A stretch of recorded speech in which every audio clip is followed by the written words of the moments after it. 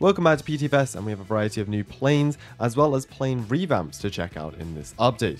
As you can see behind me, we have the new A380, which we'll be checking out in a moment, and make sure to subscribe to the channel to stay up to date with all the latest content. The A380, which is a Game Pass plane, has finally been updated.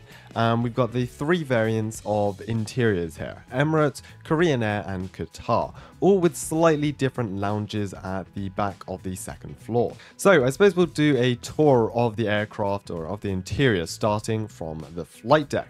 And as with all the new recent aircraft revamps, we have basically all of the instrumentation here is nicely updated, a lot more detail than the previous version, all of the buttons, knobs, as you would expect. Maybe one day we can get the overhead panel, because it seems like no aircrafts do include that, but still a lovely amount of detail. Now head down to the back, we've got the stairs to the second floor, which we'll check out in a moment. So we've got all the seating. This is of course colored for Emirates, so it's the Emirates brand colored seating in here. Nothing too special on this deck. I suppose it's pretty much just all economy seating, but a nice addition of this aircraft is the circular staircase at the back, which we didn't have in the A380 before. And this is the Emirates lounge. This is different in the two other aircrafts we'll be showing, and the rest of the liveries that you can spawn don't actually have a lounge. So very nice custom detail, I suppose, for each of the airliners. Great for roleplays and great for the roleplay airliners, I suppose, in PTFS. Nice amount of detail in here as well. And of course, we've got a nicely detailed second floor. It also does feel like this aircraft is slightly larger than the previous version, which is good because, as you can see, lots more headroom in here. At the front here, we've got the stairs back down, and well, there you go. We've completed a full tour of the aircraft. We're here in Korean Air, and you can see this is, well, changed up, I suppose. It's a bit different back here. They've got just like this large sofa, bit of a TV, actually a very small TV, and then a tiny little bar here. So again, changed up a bit. And finally in Qatar, they've got this, it's kind of moved forward slightly. So you've got a bit of seating back here by the stairs, and then this bar area. And I love the colors. Lovely little bar, some seating on the side, and just a nice place you can grab a drink mid-flight. So that is the A380 revamp. Of course, there's a lot more detail I could go into, but I'll save that for you to explore on your own. Now we move on to the 737 revamp, and with this revamp we actually have a few new additions. We have both the C40 Clipper as well as the PA Poseidon. Now we'll start off with the airliner, and these are all the same. Unlike the A380, there's no real interior differences. One cool change though is the fact that some of these have built-in air stairs. For roleplays, you don't need to use the air stairs or the jetway, you can just deploy the stairs. So again, nice roleplay addition.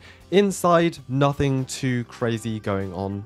We've got the 2x2 seating heading into the flight deck here as well. A lot more detail than the previous 737. It's actually crazy to look back at the old aircrafts before the revamp and just see how little there was in the cockpit. So definitely a major improvement up here, which is great. We'll move on from the Ryanair over to the C40 Clipper. Now this, I believe, is usually for transporting the Vice President, First Lady, and members of Congress, as far as I'm aware, and it's usually given the call sign Air Force 2.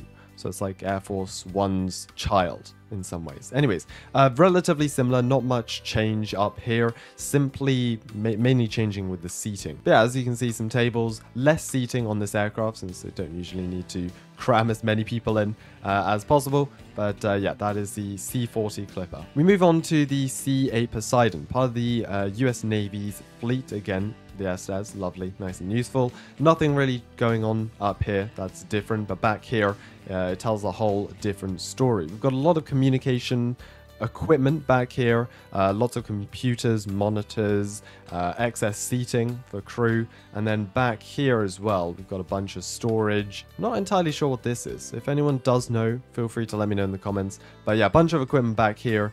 I'm going to guess a lot of this is for communication. So yeah, this aircraft is mainly for patrolling and reconnaissance. You can see as well a couple of additions on the bottom and the top there, but yeah, mainly changed in the interior. And lastly, we have the cargo variants, and as expected, the cargo door opens up, so I suppose you can roleplay loading stuff in there. It would be nice to get some more ground crew vehicles that you could actually do a roleplay with loading cargo up. Unless you use the, I think it's the food truck. Apart from that, you can't really load stuff up into here. Anyways, nothing much going on in the cockpit and no real additional seating in here. It's mainly all about the cargo bay back here.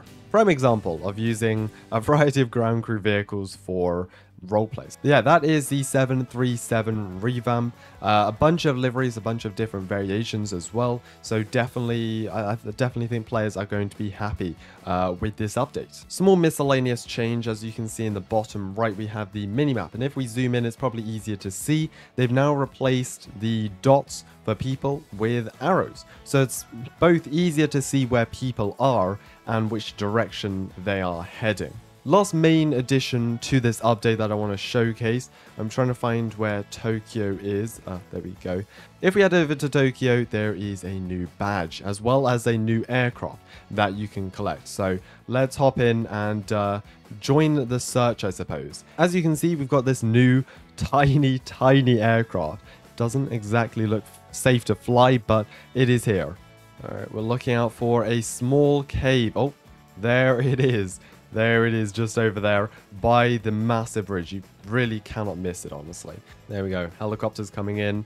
And there it is. There is the cave.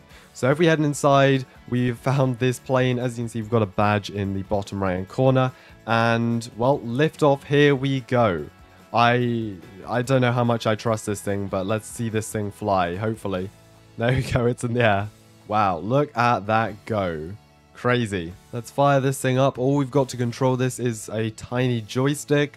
We are pretty much strapped to an engine. Wow. Okay, and we're up. We are up. This thing is surprisingly fast as well. Really hoping to get some more PTFS roleplays out soon because it has definitely been a while. If there's anything I missed in this update or anything you found, feel free to let me know in the comments or anything I got wrong. But anyways, make sure to subscribe to the channel. Keep up to date with the latest PTFS and ERC content. And I'll see you all in the next one. Goodbye.